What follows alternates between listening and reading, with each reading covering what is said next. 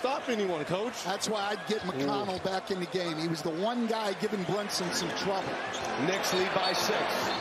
And we got a whistle and a Double dribble. Double dribble. And it's going to be a Knicks turnover. Josh Tibbin came in for the call. Now he and J.B. DeRosa come together. Let's see. Where? I don't see it. The other hand touched the ball. God. I don't see it. Yeah.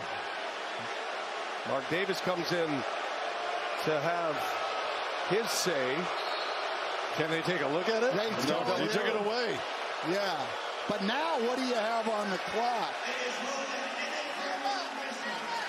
Rick Carlisle is incensed. Well, how's it inadvertent? I heard it.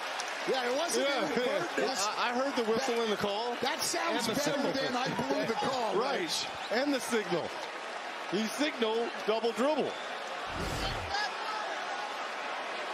But it does look like he didn't double dribble. Knicks don't have much time to get